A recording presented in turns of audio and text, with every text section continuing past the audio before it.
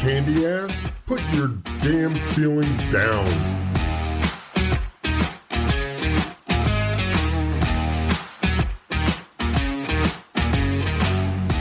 Let's laugh and drink all damn show. Drunk Dudes in a Gun Room is in the house. Get ready. Get your drinks. Let's go. Thank you. Let's get started, everybody. Here we go. Hey, welcome everybody to Two Drunk Dudes in a Gun Room. Hey, today I got Battle Scars Motorsports with Brian Check and Brian Fennell. How you guys doing? Doing great. Good. Awesome, man. Hey, why don't you guys take turns and just tell each other a little bit about, tell everybody a little bit about you guys yourself. Sounds good. Jake, you go first. Me go first? Yeah. Okay, so 37, married for the second time. I've got 3 kids of my own, a son, 2 sons and a daughter, and then I have a stepdaughter. I live in Biloxi, Mississippi. I retired from the Marine Corps in last June, so it's almost been a year since I retired. I've been to Afghanistan twice. I was on a MEU. Yeah, I mean, that's nothing other than Battle Scars Motorsports. I got nothing exciting. Yeah, but go ahead there, Big B. Yeah. So Brian Fennell, 40. Oh, God, the ages. I like to say I'm 29, but I think it's 45 now. Was in the Marine Corps Reserves from 97 to 2003. So 0352 tow gunner, which we actually still fired tows in. I've heard that's mostly a javelin type thing now, which I kind of envious of. Been married for anniversary's coming up here. Let's see here, 2000. Oh man, she's gonna watch this too. Oh no, I'm not going to show her this. 2000. Oh God, if I mess this up. So April 22nd, but let me see if I get the year right. 2005. So man, that's coming up for what? 17 years, I guess. Yeah. Yeah. That's been a while. So we got 3 kids. Only one left in the house now. One's already been in the Marine Corps. He was a intelligence specialist, mostly at Cherry Point. He's medically retired now. Middle boy's in college, doing awesome. And then I got a young one still in, about to be a freshman in high school next year. Awesome, man. A lovely wife, Christy. Somehow she puts up with me. So, and then I run an automotive shop here just south of Austin, in a little town called Kyle, Texas. And that's, being automotive, kind of run into a check back in 2018, I guess. Yeah, 18, yeah. Yeah. And that's kind of like when we got our start going. And anyways, they need a little mechanical help, and I'm pretty good at that. So we've like peas and carrots since. That's awesome, man. That is awesome. So how long did you say you was in the Marines for? Me? Yeah. 97 to 03. So it was a 6-year reserve contract. Got hit with the stop loss early in December of 2002 when IOF got fired up, and I think they lifted the stop loss in, I guess that June or July of 03, and then went to RR after that. So both of you guys can. So in the Army, like I tell everybody, I came in 94, and before 9/11, it was like a job going to the bank. 9 to 5, did your thing, everything was on cycle, and then after 9/11 is when things got really crazy, right? Was it the same way for you guys in the Marines, or did they still have other stuff going on that you guys were dealing with? For me, it was very similar since I was on a reserve contract. Prior 9/11, we did our our weekend training, once Mhm. per month, and then 2 weeks out of the summer, usually summer. All that works, pretty much like, once we switch to training, come from civilian life back into training, it's just like every day. I think the difference between like us and like active duty is that when we come in for our drill weekends, it isn't like we come in at 0600 and we're done at 1350 or Right. whenever, right? I mean, we're training forever, the whole time we're there. Yeah. So it's nonstop training while we're there. That's always been the same. Post 9/11, nothing really changed, minus everyone calling you asking you if you're going overseas. Okay. Yeah. I remember the the not memes, but the pictures that a lot of the National Guards and reservists and everything was holding that said 1 weekend a month, 2 weeks a year, my ass. Yeah. Right. Yep. Yeah. I think as that train got going, man, everybody kind of got snatched up, Yeah. I started out in the reserves and I ended up going active within the first year or so. Yeah, very good.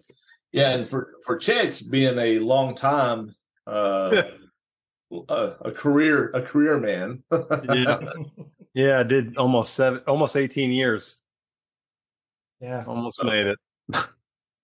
Yeah. So, with his, I don't know what all might have changed for him. What all changed for you, Chick? Because when I came in 2004, we were already on the war footage, and it's already they had already, the initial invasion of Iraq had already happened by the time I even showed up. I mean, Fallujah happened the year I went in, so or Fallujah 1.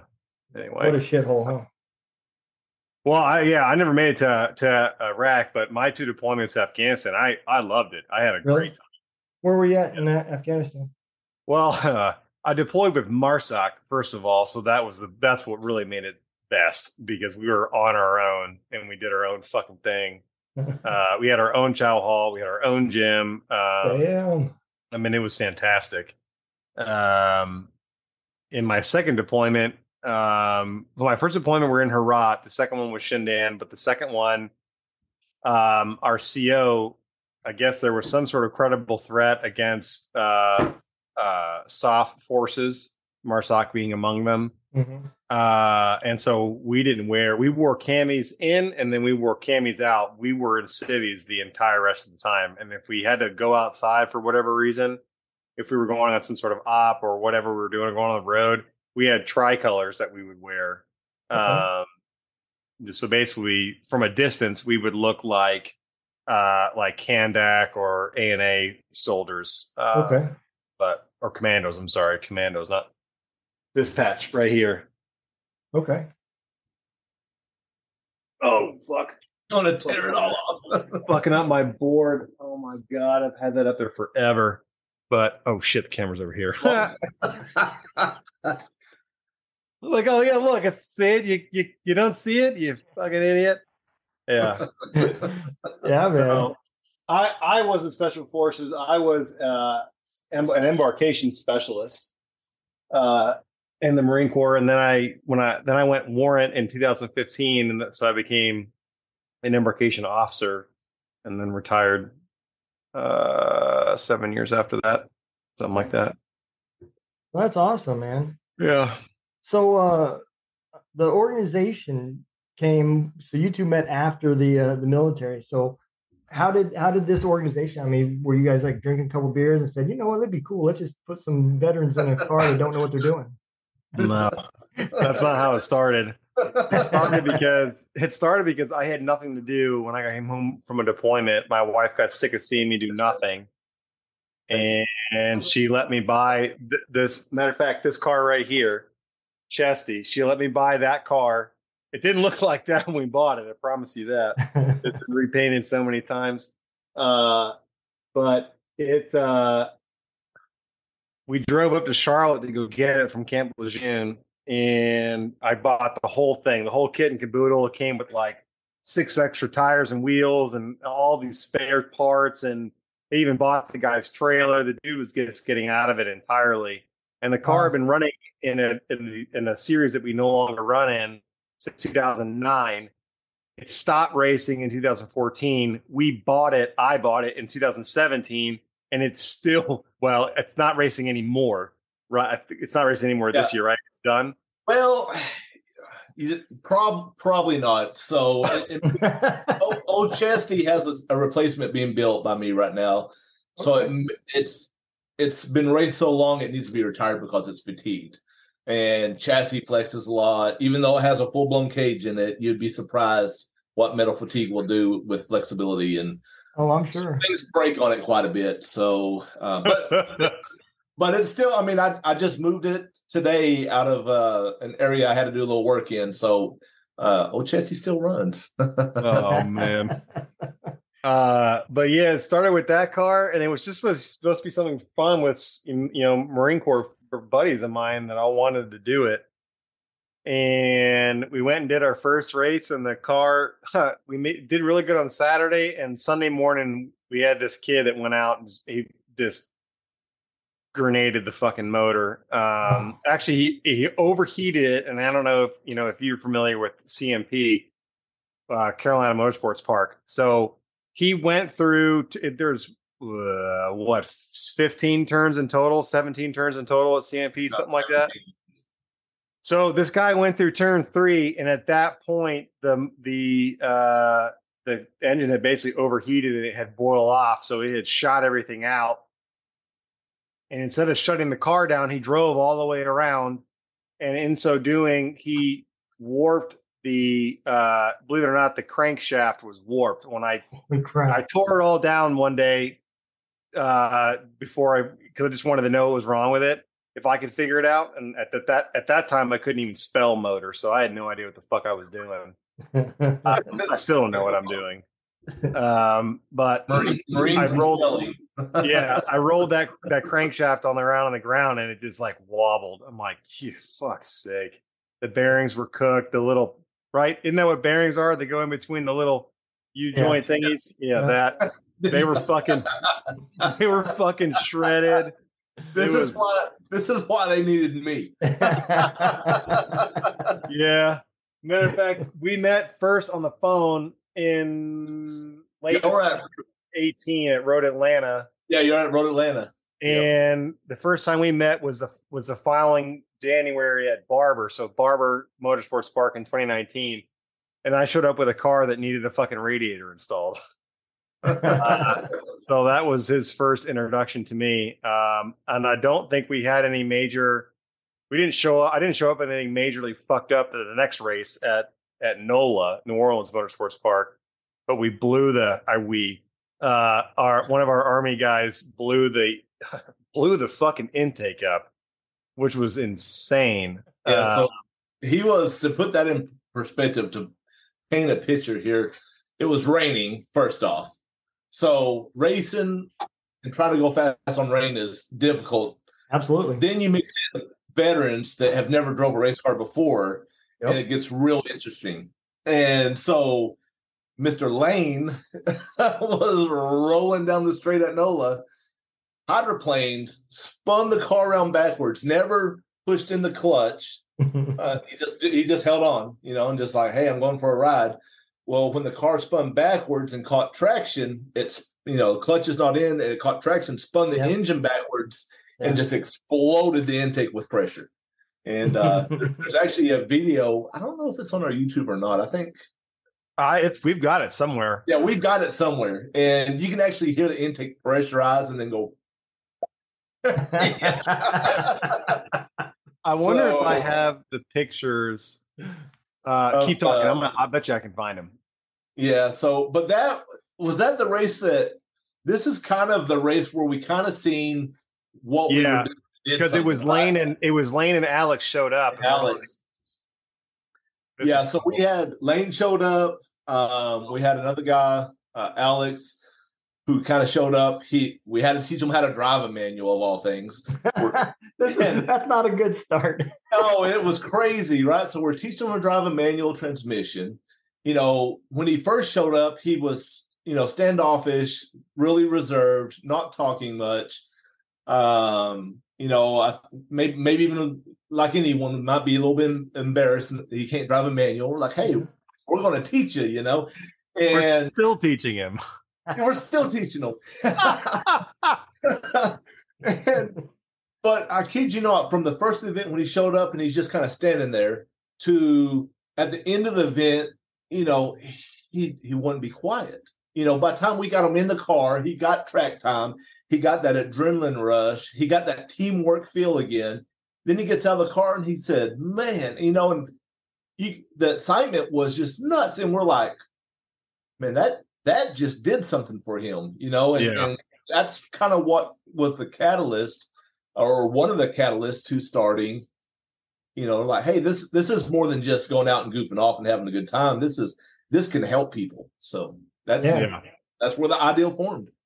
Yeah. So just to give everybody a little bit of background. So, a lot of people are going to see motorsports. They're going to think NASCAR and stuff like that. Explain to everybody a little bit what the difference is in the way that you guys race, because I know it's completely different than what anybody's thinking.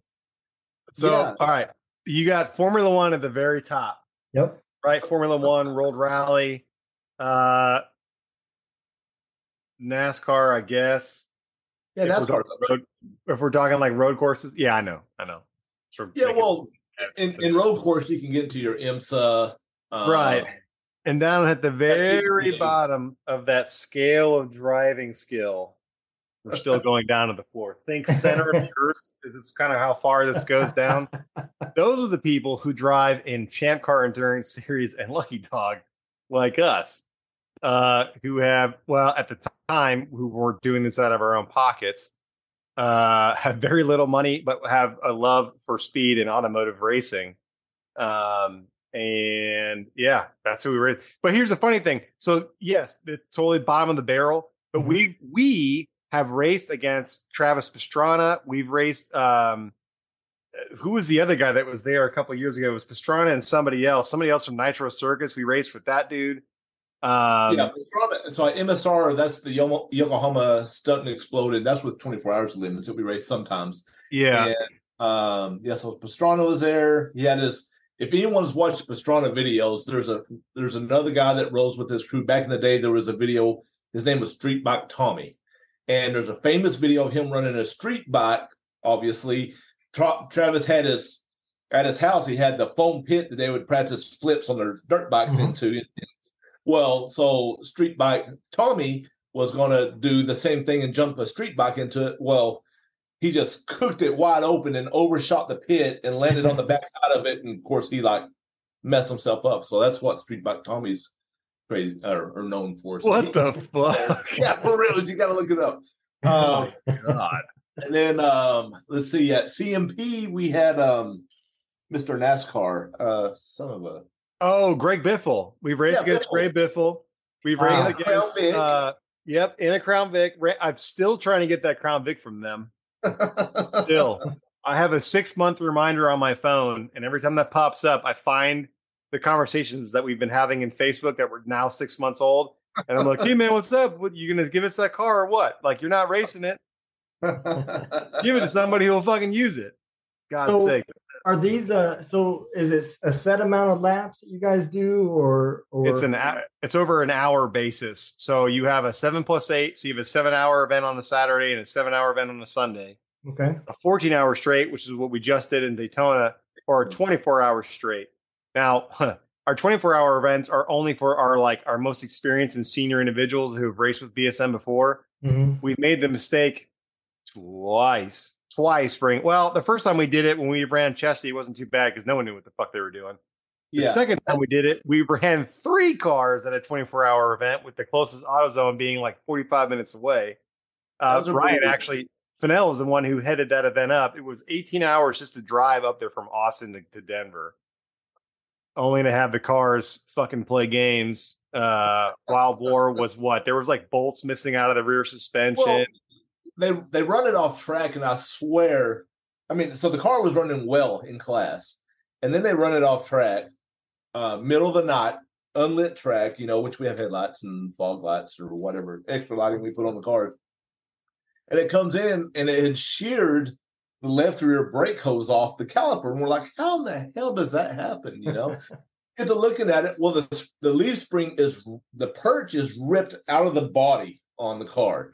So they did some serious off-roading before they got it back around to the pit space. Absolutely.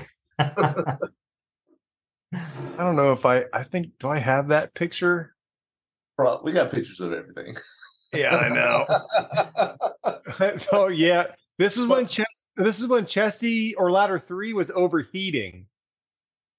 And they wrote I don't think you need to share, like allow me to share my screen because it's not letting me do it, but he wrote on the cardboard, it says "Be cool, bitch." Because the fucking thing kept overheating. Yeah. If I can figure out how to do it. We did get some good we actually did get some good pictures. And that was the first time Chesty ran the custom motor that we had built, that was built for us.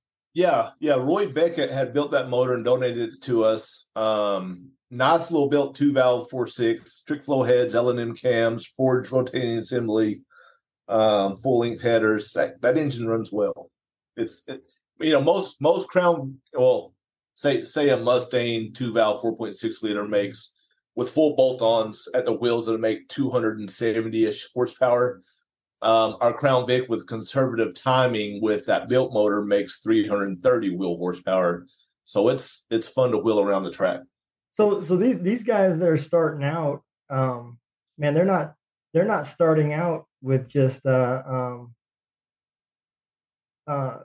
cylinders. So when I was racing, I raced a Chevy Love in the mini stock division. Yeah. So that's where I started out. And it was just for fun for me. I wasn't, because of the military, I wasn't there every week, and a lot of the other racers didn't like that because, if I couldn't fix the car, I just wasn't there, and they're all competing for points and everything else. But so that's where I started out. But you guys are starting people out V8s and the whole 9 yards.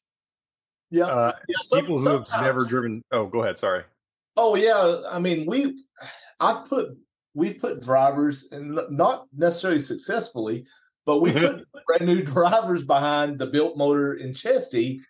And a good example of what happens is usually they're just, we give instruction, we supply gear, they got to watch, essentially rookie videos to kind of orientate themselves to racing. Okay. Almost everyone that comes out to racing kind of has an idea, but we still give them a good platform and knowledge to go out with. So they know what's going on, but they may not have ever done it before. Right. And it shows, because they'll go out on track. And the perfect example was a year and a half ago, we were at Harris Hill Raceway, and we had 2 new drivers. We put those guys out first. Probably we should have put them out like last, but regardless, learning experience for us. We put them out first. They were driving really slow, but they were doing okay. They held their own. They come in, they're all jazzed up and had a great time. And then we get an experienced driver in the car and literally pick up like 20 seconds of lap time, which is massive on a road course. Yeah. And we had teams coming over to our pit, and they're like, what did y'all do to the car? And we're like, well, what do you mean? They're like, man, the car was struggling and slow this morning, and now it's hauling ass. I'm like, oh, that's just a driver change. So, but the whole point is for the guys to go have fun, and girls go out and have fun and enjoy the track. It doesn't matter how fast they are, and we put, even though we put them in a fast car, they're not going to drive it to its ability. They just. Right. They're not used to that, and they're going to think they're flying and come in, and you're like, oh yeah, you're essentially 20 seconds off the pace of a fast driver, but that's okay. We're not here to set records. We're here to have fun. So and they're probably afraid that they're going to wreck the car and damage it and everything else too. I mean, it happens. Some have just, I'll just put it bluntly, just don't give a shit about other people's equipment and things that don't belong to them. So we run into that more often than we should. And it is extremely frustrating when somebody gets behind the wheel of a car. So this happened in, I think this was MSR Houston 21, when we got Hacksaw. Wild Boar, our 79 Camaro, Daniel Johnson, busted his fucking ass getting that car ready. He's our Louisiana chapter lead. Actually, I guess we should have said that at the beginning. I run the Mississippi chapter. Brian runs the Texas chapter. We have Daniel Johnson as our Louisiana chapter, and we have Kenny Clark is our Georgia chapter, and our interim chapter lead for Indianapolis is Leslie Farner. I just heard a kid crying. I lost my train of thought. Oh, Jesus. You're talking about guys tearing up our cars. Oh, yeah. Oh, yeah. So, yeah. So you were talking about Daniel prepping Wild Boar. Yeah. So he had just put a brand new transmission in. Matter of fact, that transmission was brand new, donated by somebody that Fennell knew. That car, that engine, that transmission had never even been on track yet. And I think the car did 2 stints, and this Marine reservist we had get in the car. I mean, good kid, but man, he just didn't give a fuck. And he went out for 2 laps, came in, and the whole transmission was like completely fucked up. Wow. Like he literally almost ripped the shifter off of it. It basically like fucking grenaded the damn thing. As a matter of fact, people have broken the shifter off of our cars. It was Ladder 3 at MSR Houston in 2019. Somebody was shifting the fuck out of it and broke the aluminum shifter off. And when our transmission sponsor at the time, when I sent them the picture, they were like, the guy was like, no one has ever fucking done that. I said, well, I don't want aluminum anymore. You're going to have to give me steel because I don't know what to tell you. And that's a part of the reason why we kind of lost the sponsorship with them, because we were turning in these transmissions over to them every 3 to 6 months over a 2.5 year period. Yeah. And then it became 2 transmissions. Then it was nearly a third. And they were like, dude, y'all have got to do something fucking different. Like, we have people who drive their cars in professional racing environments for years, with the same transmission for years, and the only maintenance is changing the mother loving oil. Wow. The synchro mesh in it. And like, so it's, oh my God, it's one of the biggest things, our biggest expenditures besides parts and oils and tires are consumables, because things are either lost or I'm going to go with taken unintentionally, because that's what I'm going to hope. Yeah. I'm going to hope that that's the case.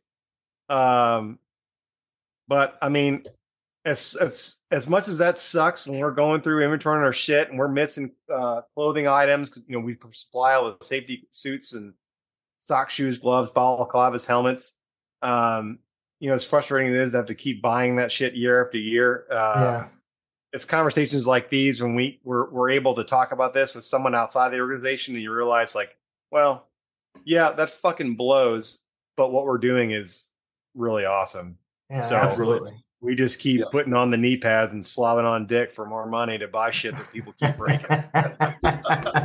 Eventually, my fucking throat's going to get worn the fuck out, and I'm going to end up like Val Kilmer. Maybe what you guys need to do is put red and blue lights. Put red and blue lights in the back window, so they think the cops are coming. Then they don't actually. They won't want to stop. The cop car we have has working lights and sirens on it. Yeah, it was a detective's car, and it had the armored door in the driver door for a long time until somebody will name Relamus, whatever, you fucker, took it out of the car. Well, it's a nice wall piece, and that ballistic plate literally weighs like 60 pounds. Yeah, I know. Tell me, did you keep that or did you huck it? I have it. Okay, good.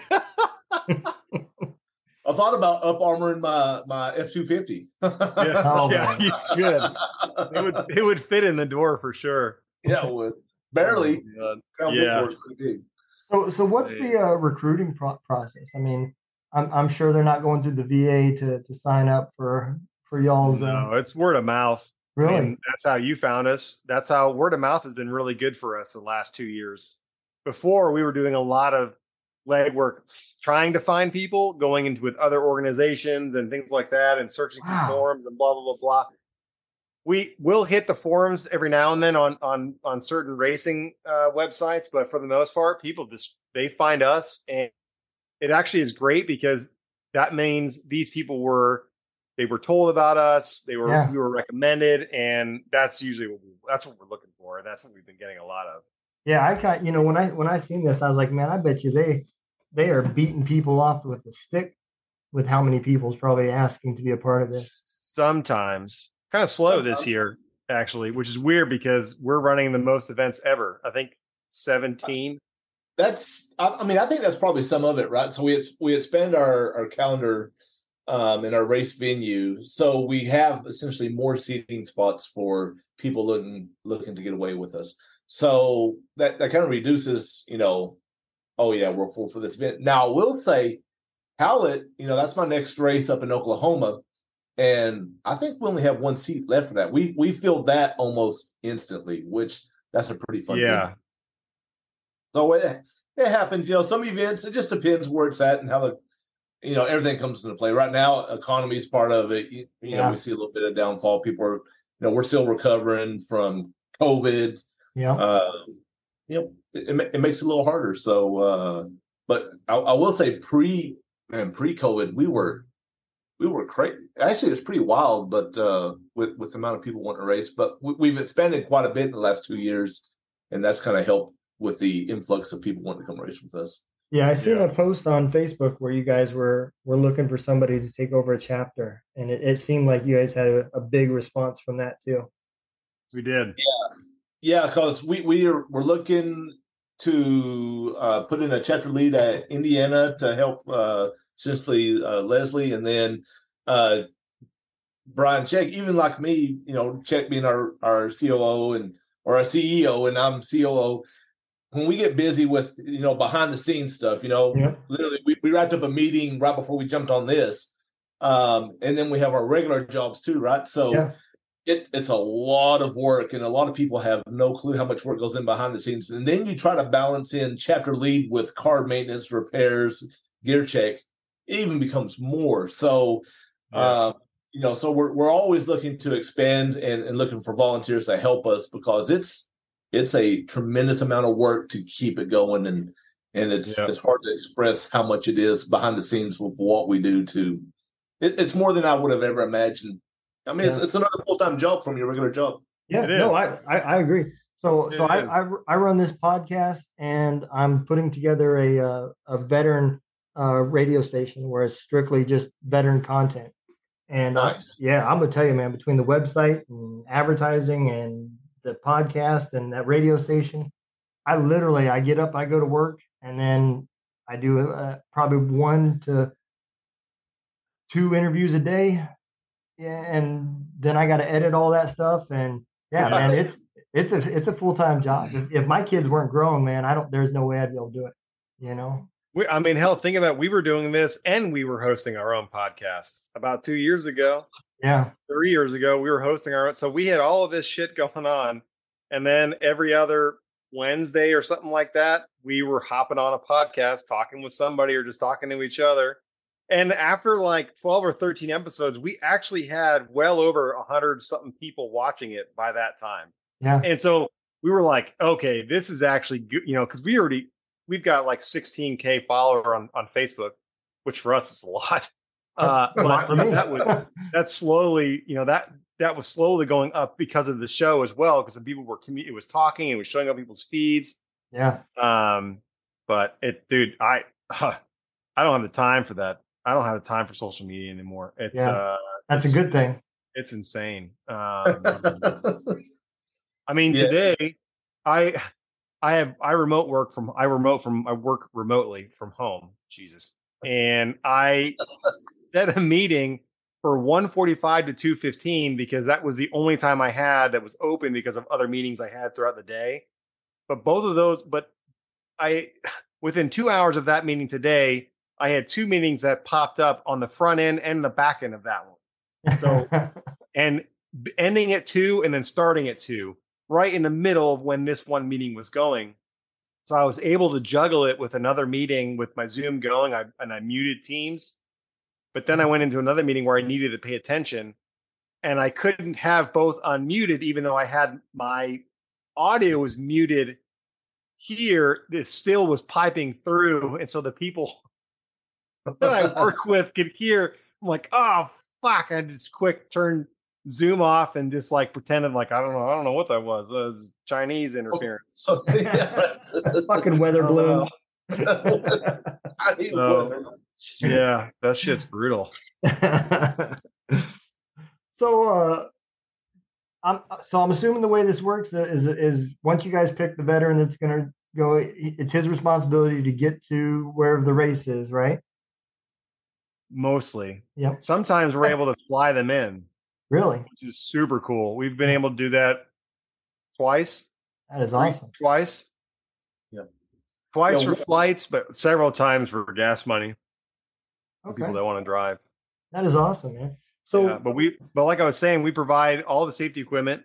Yeah. So like, the socks, the gloves, the helmets. We feed everybody for 4 days. So typically we're there for 4 days, Thursday at midday and through Sunday mid-afternoon, late or early evening, I should say. Yeah, early evening is probably accurate. Yeah, early evening. Maybe late evening if people decided to jet, not help pack, which sucks. Hate that. Nobody ever wants to help us pack, man. I swear to God, those are the two things that get me irritated in an event. When it's it's the working party. When people don't pick their shit up. God, yes. When people don't pick their shit up and they leave trash all over the place, that drives me crazy. And when tools are everywhere that aren't theirs, like the majority of the stuff in the box up until about 2 years ago was all my stuff because we didn't have anything. Yeah. That was capable to go on the roads. You know what I mean? And so recently, with things working out, we've been able to get more tools. And so now we've got a ton of extra shit in there. But anyways, it's not theirs. They don't, whatever. Right. And then people like, they like to jet mid-afternoon on Saturday, or like if they're really smart, they'll leave like before lunch because then they're like, oh yeah, I have an early flight. Cause then they're out of it completely. They're not hanging around long enough to where it like becomes a problem. Now you're giving the blueprint. Yeah. We'll edit that part out. Like 3 events from now, everyone will be like, "Oh yeah, I have a noon flight." We'll let me catch you, motherfuckers, doing that. Yeah, it drives me crazy. There's nothing worse, man. When especially if we have the fucking tent up. Oh my god, we have this huge 40 by 30 flame resistant tent that's made of PVC. It's fucking heavy. And, we've got to put the whole thing together. It's like fucking Ringling Brothers, Barnum and Bailey out there. We got the flags up. It's the complete package. We had the good idea, it was at the 24-hour melee up in Colorado with the 3 cars. And we're like, hey, before we take this down, we're going to color coat all the joints, different colors. So next time we put it up, it's going to be very easy. It's going to be by the colors, right? Well, next event, we're putting up the tent and they use there's 1, 2, 3. It was like green, pink, yellow. Identical joints. But they used 3 colors, but painted several joints the same color on different halves of the tent. There was, you basically had, it's like sending someone an Excel file where a lot of the columns and rows are colored. But they didn't give you a fucking legend to explain what the damn colors were. It was so when we tried to put that thing together at MSR Houston at the event right after that in November, it was at 21, right? 21? Yeah. Yeah, that was when Hot Shot Secrets was here. They actually filmed us walking around like monkeys fucking a football bat because we couldn't figure out how to put the damn tent together. How many rhymes does it take to assemble a tent? All of them. Now, I will say I tried to preempt this because we had an issue 2 races before.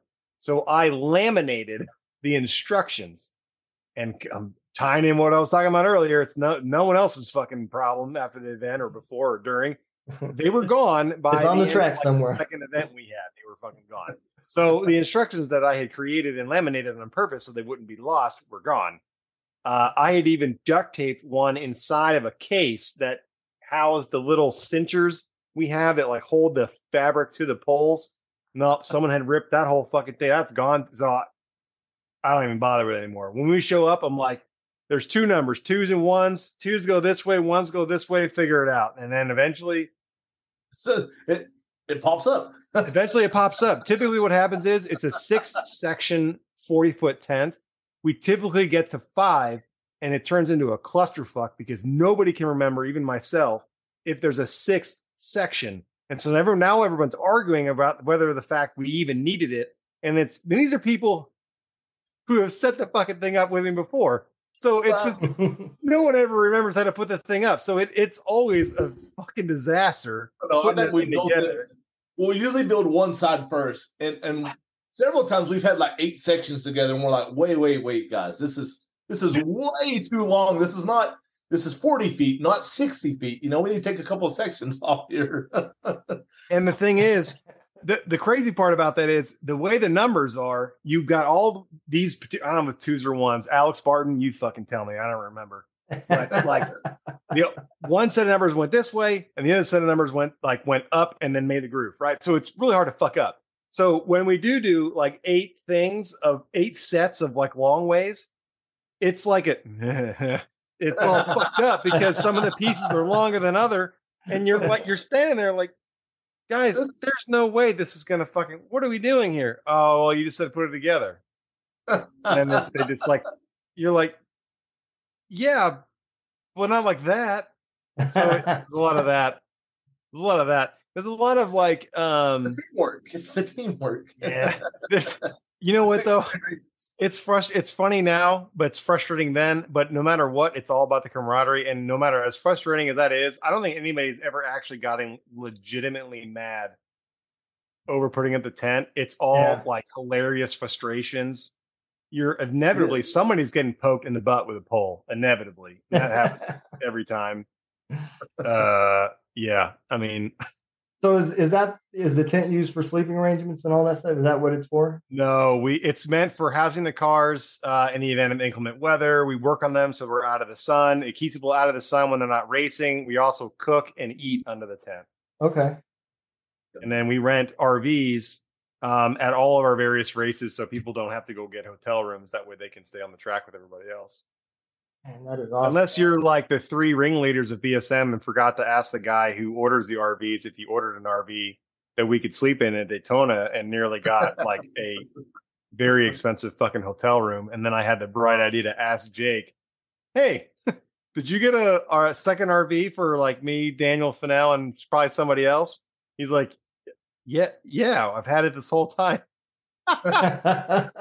So the 3 of us were planning in a fucking bubble, not even this. I don't remember ever bringing up Jake. So I mean, that's we're a rolling mess. I don't know how we make this thing work. I don't know, but god damn it, it works and it's fun. Well, I'm gonna tell you, man. Yeah, I know what it was like when I was racing, and the safety. I think I had more money invested in safety equipment than I did the car. To be honest. And like you said, man, I can imagine having to replace that stuff because that's where the money is. That's where, maybe a little bit more for you guys because you're running, bigger cars and everything else than what I was running. But, I remember. And that was, so the end of my racing time ended with a disagreement between me and the track. So, like I said, I ran a Chevy Love. And the season before, I blew a head gasket. So, not having a whole lot of money, I replaced the head gasket and fired it up, and everything was going great. And I let the clutch out and pulled it out of the garage and watched the oil pressure gauge go. Oh no! And I spun a set of main bearings and. So I asked him, I said, can I put a S10 motor in this? Nope. Has to be stock. Came with an Isuzu engine. It's going to be an Isuzu engine. I said, yeah, if I had some bigger sponsors, it wouldn't have to be. I can promise you that. Right. But I didn't bring no money in. Old Love motor, it's probably not that easy to find a good running Love motor. Everything's been swapped already. Yeah. And the rebuild kit was the same price as buying a crate motor for an S10. Yeah, right. That's exactly what? Yeah. I'm gonna dip out just for a second. I gotta make a head call. Okay. Whoa. Yeah. So needless to say, that was, I had to choose between racing or food, so I decided to eat. Yeah, that's a solid. Yeah. Solid It's decision. expensive, man. Like they always say, it's a rich man's hobby. You're not going to get rich from doing it. And my hat's off for you guys what you're doing, because I don't honestly think there's anybody else out there doing this. If there is, I don't know about them. There's a couple. Really? There's Racing for Heroes. They're based out of VIR, so Virginia International Raceway. Started by a guy named Mike Evok, Army Special Forces warrant. And then you have Ranger Road, but Ranger Road is like a large umbrella, and then they have folks underneath of it. So they have like a dive thing, they have a horseback riding, they have a skydiving deal, and then they have Ranger Road Motors, and they have one car. They're in California, but they primarily work with disabled folks. Okay. Whereas we have our primary cars. So we have 8 or 9 in total. I think only 7 or 8 are running and driving and race ready. Mm-hmm. Because running and driving and race ready are 2 very different things. Oh yeah. As you know. But we have a hand control car as well. So we can get guys and gals behind the wheel who have lost their legs or the use of their legs. Okay. They can get behind the wheel of that car and race it because it has hand controls. Now we got that idea from Ranger Road because they had that car and have had that car like that for a while. But we never made the leap because we weren't comfortable with it at the time. We were still kind of small. But AMS Vans donated the hand control setup. We had the car sent to Houston. It was installed, and we had a great time. There's another group out of somewhere in Oregon or Washington State. I can't for the life of me remember the name of the group, but they predominantly run up Northwest and in Lucky Dog Racing League. Okay. Do you guys have any races around the Missouri area? There's a track there called Ozarks, but if we run it, it'll be our very senior, very experienced folks driving that course. Mm-hmm. It's not for the faint of heart. Brian, you can go into that more than I can. Yeah, absolutely. So, not only is it a long track, it's a lot of blind corners, overhill corners. So you need to know what's going on. And that's definitely not a track for newbies. So we definitely talked about it when it was first being built. Man, we were actually really excited about it because it's like, man, that place looks awesome. Then you look at the blind overhill corners and it's got K-rail really close to the track, so your guardrail stuff, and I was like, there's not a lot of room for whoopsies and for new drivers on this track. So yeah, but it's definitely one that I want to drive. So yeah, will that happen? Well, not only just me. It's not about. It's gonna be a very select group. But we have a group of guys that definitely want to drive it. So it's got to be the right time, right event. Yeah. I'm trying to think what else is close to that area. Well, you got Kansas, but that was only a one race. Yeah, they haven't done that one in a while. But then Champ Car, the one that we run predominantly with, they have events like in Ohio. They have events in Indianapolis as well. They have events in Illinois. I think in Minnesota or Michigan. I can't remember. So there's something that's probably close-ish, but nothing in Missouri proper. You know where Mexico, Missouri is? I do. I went to that military academy that's there. Okay. In the 4th grade. Yeah. There was like 8 or 9 kids in my class, in my 4th grade class. Well, if you guys ever at a track around here, I'll definitely come out and film it for y'all, and yeah, that'd be good. Add some more exposure to you guys. Where you at in Missouri? I'm in Rolla, about 80 miles southwest of St. Louis. Yeah, that's still a little ways over there. I'll say because we'll be in that. That's still not that close to you. I guess it depends. Being in Texas, if you're not driving 600 miles somewhere, that's normal. Yeah. Howlett, that's in between Oklahoma City and Tulsa. We'll be there May 20th. That's probably, I was looking at the map here to see what else. Now, once our Illinois chapter gets rocking, there'll be probably some events up that way. Okay. Yeah. Indiana. Or Indiana, yeah. Crayons. That's why they call them crayons.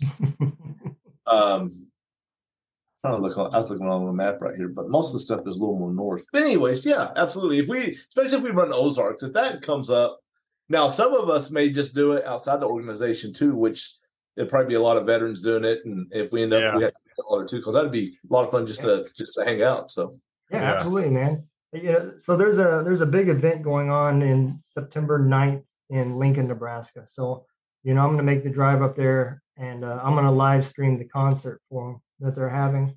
Oh, cool. It's got like 4 bands. There's a group called Ruck for Warriors. They're doing a road march into, and they'll end the road march at the event. And then there's another group called Wheels for Warriors.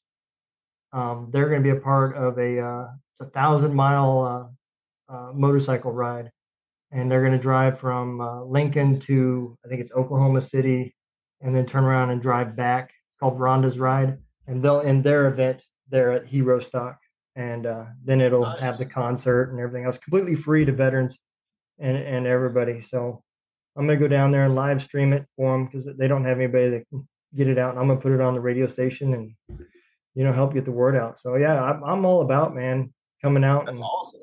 Filming some stuff and taking pictures. And, yeah, we definitely got to get you out to one of our events this year. I don't know which one might be it. Well, we'll have to coordinate schedules and see what we're up to, because that's it's a neat deal.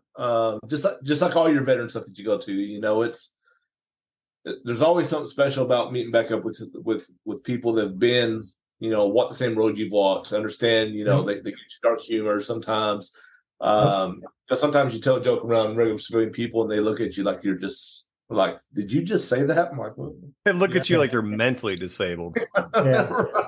Not like regular disabled, like you're special. So those events always, that's what makes them so fantastic, because you get to go be with like-minded people and enjoy the day, and it's just hard to beat.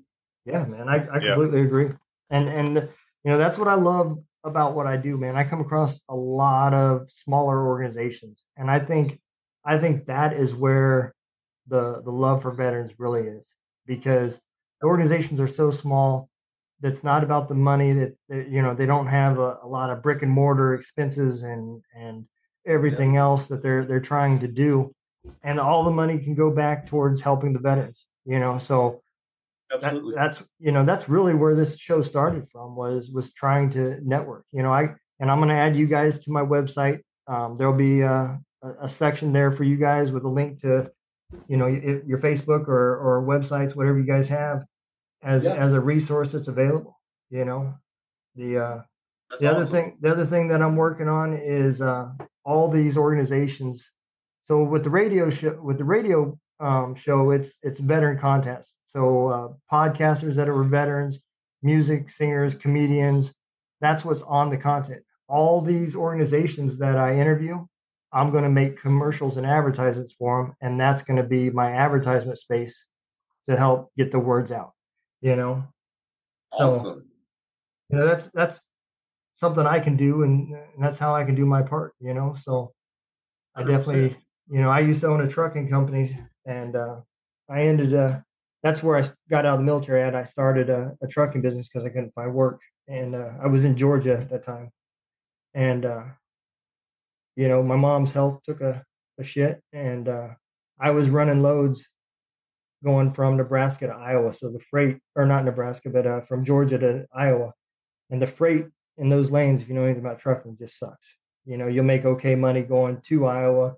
You won't make shit coming back. Right. And it just got to be too much where I had to make too many trips. So I finally just closed the business, and that's what brought me here to Missouri. I took a job working in the mining industry. So, yep, Yeah, I that's awesome. absolutely loved it, man. And I love what I'm doing. I get to talk to people like you guys, and when I came across you guys, I was like, man, there can't be nobody else that does this, and this is awesome. You know? I would say nobody else does it at our capacity. Yeah. Like I was saying earlier, there are other organizations, but nobody does. You know, Nobody has chapters in multiple states. Yeah. For one. Yeah. Nobody runs multiple cars that I'm aware of. I don't think no one knows the amount of events we do. No. We ran 10 events last year, 10 events the year before that, and this year we're at 17 or 18. Wow. Yep. I mean, it's just the amount of events and what we do with what we have, right? The Marine, I mean, most of our board, hell, 80% of the board is Marines. Yeah. And we've always had to do more with less. We're used to that in our careers, right? Yeah. So, and I think that absolutely translates to what we're doing because, we're not like some of these bigger organizations that just have an influx of funds. Yep. We make things happen with such a small amount of money that would probably baffle a lot of people. Yeah. But that's okay. We figure out how to do it and adapt and overcome, and we do it. Yep. And I can only imagine how hard it is to get the sponsorship for this, how do you guys advertise for the sponsors? Do you guys do events for them or something? How is it that you guys come about to get your sponsorships? Multiple ways, right? So from checks sending out. I mean, there was I think he was doing like the most emails I've ever sent out in a day, cold emails, 368. Holy shit. In one day. And I think I did that in like 6 hours. Wow. And here's how I do it. I have templates already made for morning, afternoon, and evening. Yeah. So if I come across somebody and it's whatever time of day it is, as long as I have the email, copy, paste, next. Yeah. Copy, paste. And that's I mean, now that's for just about everybody. Yeah. But if I come across someone who has something that we specifically need, then I will go in and alter it accordingly. I'll change some things out. I'll make it personal. So of the 368, there were probably 150 of them that were personalized, but all the other ones were essentially feelers, right? Yeah. And the way I was doing it, I was taking advantage of Facebook's algorithm. And so I was scrolling through, and as soon as I saw a company that would even anywhere close to what we were doing, like needs something or could be a part of it, I click on their thing, go to their website, find a contact, send, next. And that's how I was doing it. Wow. Yeah.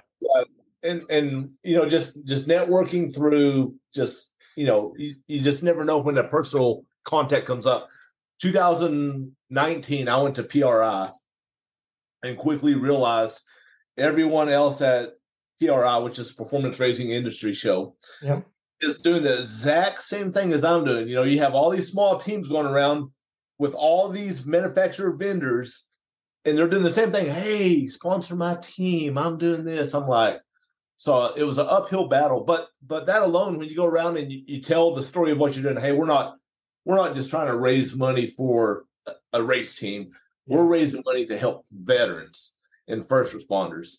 And then you see their eyes open a little bit. And so that kind of networking is good, but it's still tough. I've talked to hundreds of people. We picked up a really good sponsor out there in 19, Rennie Technologies, with our cool shirt systems. Mm-hmm. They've been fantastic to us, helping us keep our guys cool in the cars. But man, it takes some groundwork, So hundreds of emails, the groundwork, talking to people, networking, all that comes into play, Yeah. Eventually it'll stick to the wall. Throw something will stick. That's what we were doing at first, but now we're a lot more targeted. Yeah. in who we email. We went from like my initial. This is how much I've learned. My initial send out to these people was like 2 pages. If you copy and pasted it into Microsoft Word, it was 2 pages of basic bullshit. And it was just like explaining who we were down the nitty gritty, like me and Brian and Phil and a bunch of the people, our OG folks, like fucking dumb. And finally, after like a year and a half of this, types. I'm A positive blood type. Might as well. Then finally, one gal, I think it was, I forget the company. I think it was Race Ramps. It was Race Ramps. This gal wrote me back. She's like, "Hey, I absolutely love what you're doing. We will donate as long as you shorten your email when you send this out to somebody else." And I was like, "Fucking bet." And so, well, actually, I didn't say fucking bet because that wasn't cool to say 3 years ago. So I have no idea what the fuck I said. Talking about that and the amount of emails that Czech was sending out. So Impact Racing has been one of our gear sponsors and helped us with pricing on gears and stuff. So I made it a point to go by their booth at PRI to say, thank you. Thanks for helping us out a little bit, blah, blah, blah, blah.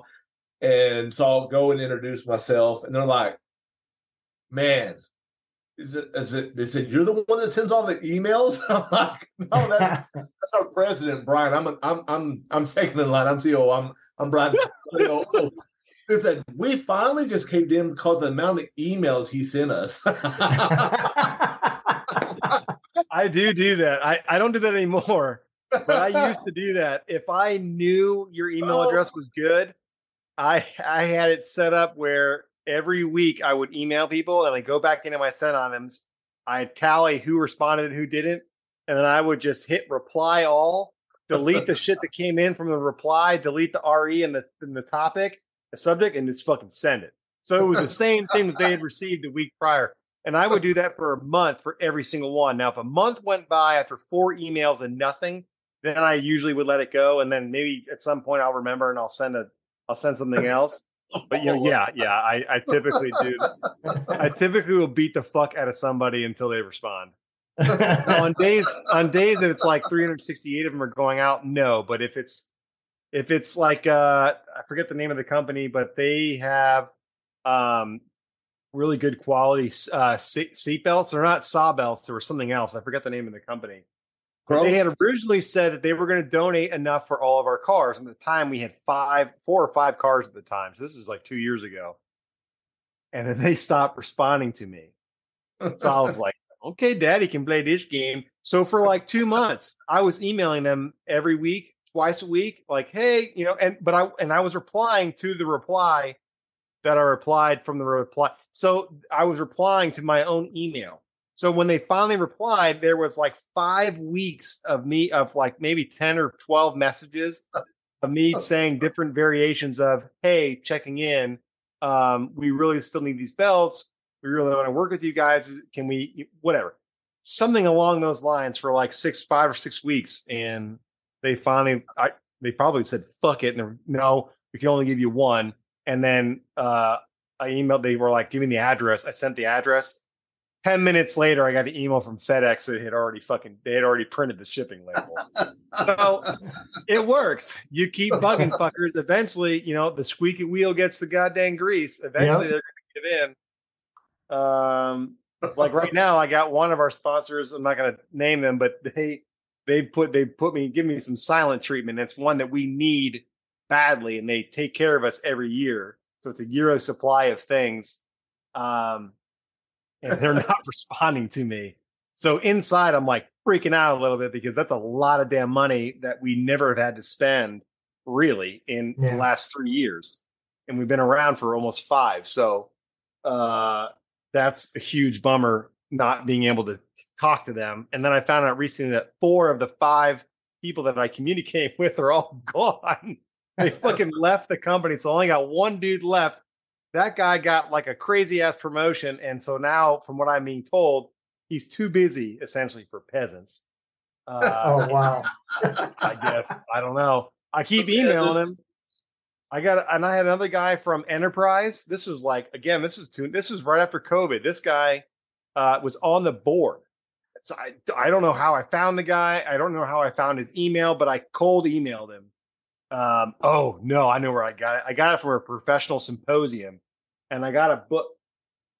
I got it somewhere. I got a booklet of all the major players in logistics that work with the DoD, and in the book, it has all of the head honchos' emails for hundreds of companies.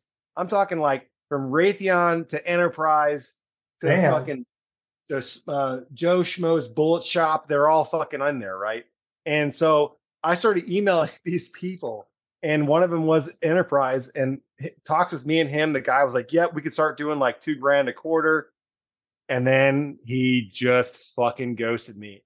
But because of who he was, I didn't let up for over a year and a half. Over a year and a half, I was emailing that guy every week.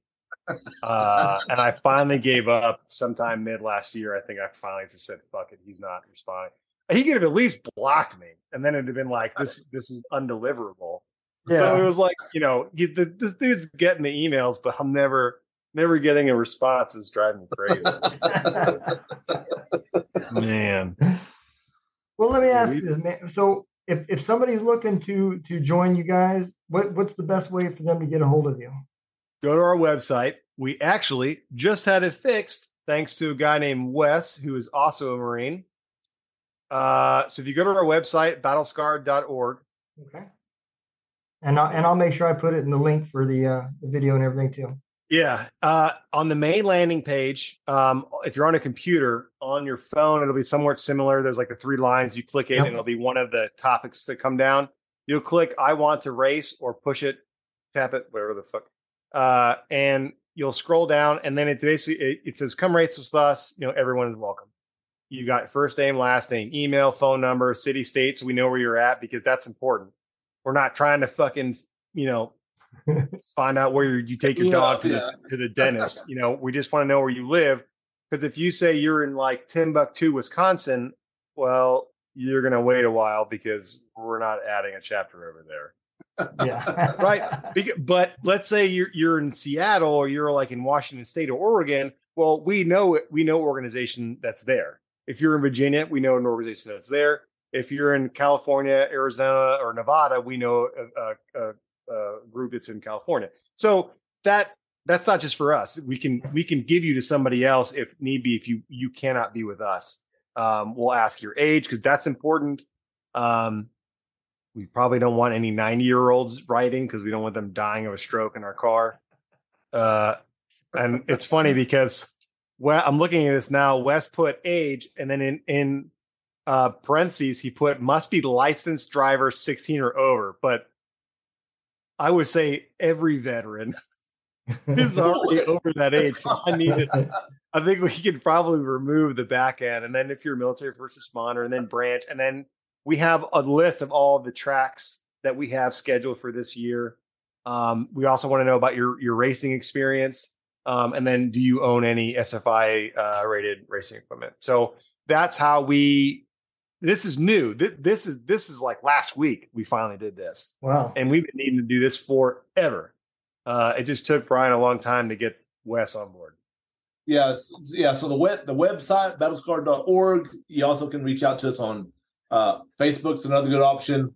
You can message us on Facebook. We'll get you in contact with our race director, Jake Irving, and then he'll get you all set up, ask all the important questions that I always forget. Yeah. Awesome, actually, you know what I think about it? We actually have Jake's a Marine, you're a Marine, I'm a Marine, Brian's a Marine, Strack. Yeah. Who and then our web guy, Wes, our web guy, is a Marine. And then who else? Kenny's a civilian. Yeah. Leslie's a civilian. Oh, and Daniel. Daniel's I forget Daniel. Watch this. Y'all forgot about me. The grunt from Nazaria. Was that 7? Yeah. I think I was at 7. I think there's 7 of us that are Marines. And you have Kenny, Leslie. Is that it? Yeah, Kenny and Leslie. Are they the only civilians we have on our? We got Joe Bart. Oh, and Steve Kistner. Yeah. Yep. We got people everywhere. That's it, man. I mean, yeah, definitely. I didn't realize how many chapters and everything that you guys got, man. You guys got a big reach. Yeah, it's a lot. It's been super rewarding.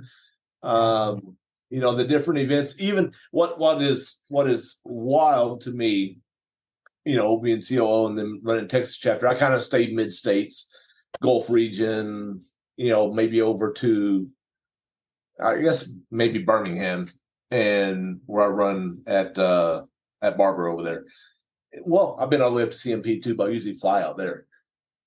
But ever since we got started our Georgia chapter with Kenny, that's AMP, Road Atlanta, all the East Coast stuff. And I haven't even been to those radio. We got a huge organization. I haven't been over that way yet, and that's pretty wild to me that I haven't even got over to our now we race together when we all meet up mid country. Like we run a big race at NOLA in the fall, I guess almost winter. Yeah, November with Champ Car. Yep. And that's one of our big events. So all of our chapters kind of come together. We have wow. I mean, how many we had five cars last year? We actually had 6 cars. Wait, no, we had five or 6 cars when we were there in November. We had 6 cars there. 5 were running. Rosie, our head control, Rosie was a backup. Was our backup because one of our Miatas went down. Man, how many drivers? What's our most driver count? How many drivers have we had at an event? I mean, we've had 60 plus. It would have been NOLA. I think didn't we run 6 cars at NOLA in March of last year? And that was when we were like, we're not running. We're like, that's too many, and then we keep doing it. That's right, because the November. Yeah, you're exactly right. Because the November before that, we ran 5 cars for the first time ever at MSR Houston. Yep. And our Georgia chapter, God bless Kenny and Debbie Clark, they drove from Georgia to Houston, and it should have been a 12-hour drive, and it took them 16 hours from what they were saying. I think they said 12 or 13, and it took them over 16 hours to get there. But yeah, that was a giant clusterfuck. We had no idea what it was going to be like to run that many cars. I think the only most we've had at that point was like maybe 3. Yeah, it would have been 3. 3 at Barber at the beginning of that year was a. Well, no. Well, yeah. It was the beginning of that year, and then the very next race was NOLA, and we ran 6 cars. So within 4 months of us saying never again, we literally we doubled the count. We did it again and added more cars. So it's like, hold my beer. And then so like our wives are usually there, right? So like my wife Laura and Daniel's wife Christy and sometimes Fennell's wife Christy comes, but typically that's MSR Houston, Hallett, or not Hallett, Harris Hill. I'm sorry. Harris Hill, yeah. And then you've got Kenny's wife Debbie, and so the women are usually there, like kind of running the show behind the scenes, but also being like in your face if they see, which is nice because if they see people making a mess, they say something, and it's usually not me. So it feels great when they're running around. Telling people to keep the place clean, which is great, but they're the ones that really keep it going. They really enjoy it. I bring my kids. Fennell brings his kids. Strack has got his wife involved in it now, so she's going to be running with us, I think, here soon. Yeah, she ran her first race with us. That's right. She just did it. Yeah, at Harris Hill in our new edition 74 Pinto wagon. That is the coolest. Nothing screams dominance like a 74 Pinto wagon. Well, it did dominate. It dominated Wes's Mustang at COTA in June of 2020. It did. So Champ Car did. We were live streaming out of the Pinto, and Champ Car with between it and Wes's car Mustang, a V8 Mustang and a 4-cylinder Pinto, were neck and neck, back and forth, racing for position. It was fantastic. And of course, it was all on video with the live stream. So Champ Car kept airing the live stream out of the Pinto, of all things. Out of all the other fast cars at COTA, Circuit of Americas in Austin, Texas, at F1 track, that were airing a Pinto wagon. running around the track. And there was no shame. I sat on my living room because I had just had spinal fusion surgery like a month prior, and I couldn't go. My doctor flat out told me, like, you'd be an idiot. You wouldn't even make it. You'd be so miserable in a car trying to drive. Flying wouldn't be any better. You're still not mobile. Like, don't go. Because I wanted to go. It's COTA, for fuck's sake. But I saw the Pinto you didn't even know who else was fucking racing. I felt like at some point, because that's all they talked about was this little race. I kept checking the live stream on Champ Cart, and like Czech is in there, and like half the comments are Czech. Oh, the standing Battle Card. Were we? No, we were still USMC racing then, huh? I think we were, because we didn't change until December of that year. That's right. God, that is awesome. I definitely blew up the comment section on that thing. Yeah, you got a contraband shirt on right now, as a matter of fact. I do have a contraband shirt on. If old boy from the Pentagon's watching, go fuck yourself. I don't give a fuck anymore. So the backstory behind that, we used to be Uncle Sam's Misguided Children Racing, USMC Racing, because everyone that started it was all Marines, and then as it turned out, majority of people we've interacted with up until probably the second year was mostly Marines, right? Yeah. And so you've got Chesty over here painting with Marpet, because you can see it's tan on this side, but the other side is green. It's got green digital on the other side. A blood stripe down the center. We've got an eagle and an anchor on it. And yada, yada, yada. Well, so it was recommended to me that we submit for trademark for like the name and all that other kind of shit. And I'm like, oh, okay, cool. So I submitted for it and didn't hear anything back, which usually it takes, a couple months or whatever. And then one random day I get a call like from a 703 or whatever number the Pentagon is. And I'm like, what? Because I recognize the area code, being in the Marine Corps, and as an officer, eventually you're going to talk to somebody in the fucking Pentagon. So I recognize the area code. So I knew where the number was coming from. So I pick it up, and it's this guy, and I can see him now still. Matter of fact, where is that? We had a painting. Remember that painting that was made from Justin? We had a caricature made about this guy. So backstory. This guy works as a legal whatever the fuck in the Pentagon's trademark office specifically for the Marine Corps, right? And so his whole thing is going on trademark, whatever all that stuff goes, and making sure people aren't like using the eagle and anchor and trying to take USMC and all sort of kind of bullshit, right? So he calls us. He's all up in arms about using USMC racing, we haven't asked for permission, and the car's painted in digital paint. He's like, we need to change it, and this, all that. And I'm like, dude, and we had a website, I think, at that point. I was like, have you even read the website of like what we do? Like you realize what you're wanting me to do, right? Like you're wanting me to cease and desist what we've been doing for veterans and first responders for 2 years. Yeah, two and a half years at this point. 2.5 years, yeah. And it's like, you want us to shut it down because you didn't like the fact that we have your name? Then fine, fuck it. I don't give a shit. Like you can then throw away the trademark. Well, no, it's too late. We already know you guys have it. You guys have to change it. And I told the guy, essentially, I was like, listen, dude, you're barking up the wrong tree. I said, because I can fucking guarantee you right now, we're not stopping what I'm doing. However, if we must change the name, then okay, fine. We can do that. But if you're asking us to stop, you're out, that's not fucking happening. And he was like, well, he's like, you're active duty, right? I said, you're goddamn right. And I gave him my commanding officer's name. That's the colonel that was in charge of our section. I told him where I worked, everything. I'm like, feel free to call him. And they won't give a shit either because they love what I'm doing. And I never heard a fucking word about it afterwards. But we did change our name very quickly. And it was one of our most commented and reacted on posts that was organic and not an ad that we've ever had. I mean, matter of fact, we lost the most people on the day we made that post than we've ever lost. Because if you go on our history of like who joins and who and then leaving, we lost nearly 30 people that day. As soon as I made that announcement, it was like, bloop, 30 people were like, fuck y'all, and left. Wow. Like, just because our name changed? Okay.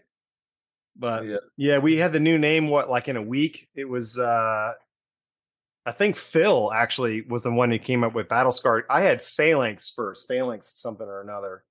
Yeah, And we were bouncing those names back and forth and trying to figure out what encompasses all, since we encompass all from, all branches, first responders. Yeah. And the battle scarred, right? We've all fought different battles and we've been scarred from different situations. So that definitely rang with us. Hey, you know what? That kind of describes everyone that wants to partake with us. Right. That is awesome, man. Yeah. Yeah. So that's it. It was kind of a bittersweet, right? I mean, it was. That was hard. That was a hard week, man. I was fucking devastated because as hard as I was with that guy, so if you know me, this is gonna sound really bad, but I can be like a real asshole on the phone or in text, but in person, I'm like this big fucker down here. I'm like a teddy bear. Like I don't provoke shit. Like I'll get mad and then I'll walk away and I'm fine. Sometimes. Just needs hugs. Yeah, usually. As a matter of fact, that's what he said at Daytona. I was getting upset about something. Oh, well, maybe someone not cleaning, probably. And he was like, "You just need a hug," and I was like, and it was just like you see in a cartoon with like a little kid. I just like shuffled over and just like fucking hug me, and that's he just put his arms around. So yeah, I don't know how the fuck we diverged into that, and by we I mean me. So I have no idea how that happened. Well, man, I appreciate you guys coming on. The way I do this is every Wednesday the episode will go live. Okay. And I will send you guys the date and the link and everything for the date yours is going to go live. Well, then on that following Friday, I live stream the video on our Facebook page, and then that's usually when I throw back a few beers and I'll get in the chats and talk with everybody. Oh yeah, that'll be fun. Yep, and I'll like I said, I'll gladly get you guys the links for that too. And actually, you know what? Well, we'll do one better. Before you post to Facebook, both of those times you and I need to link up so it's cross posted. Okay. That way it's organic for both of us, because if I share it, I'm losing all of that stuff. Okay. But if we cross post it, we basically double our chances of it winding up in people's feeds. Okay. Who already like us, and then we're doubling the chances of getting people who have not seen it, but they fall into the demographic of veterans, cars, blah blah blah blah blah. Dude, that's awesome. Yeah, absolutely, man. Let's do a cross post for sure. I'll get with you and we can hop on Zoom and work that out. Yeah, it's pretty easy. You just gotta you just gotta send a thingy and then you gotta receive it and you say yes, and it's okay. Yeah. Just send the thingy. Just send the thing. Well, like I said, man, I appreciate it, man, and I will definitely share the shit out of everything I see coming from you guys, man. Oh, cool. Yeah, man. We appreciate the heck out of it. It was fun being on. Yep. And I know. I forgot these are fun. I forgot about how much fun they are. Yeah, man. I love them, dude. This is just my hobby, man. I enjoy it. So awesome. Yeah. Cool. Well, it was great meeting you, Donald. I appreciate it. Yep. Nice to meet you guys too. And if you're ever racing anywhere within a 400 or 500 mile radius of me, let me know, and I will definitely come out and film it and get a bunch of pictures and share the shit out of those too. That sounds good. Events, I may just sweep them down and just pick them up. Sounds good, I'm man. Here, let's go. Just let me know. I'll throw some vacation days in. Don't give me an excuse not to go to work. There we go. Yeah. All right. Well, I appreciate it, guys. You guys take care.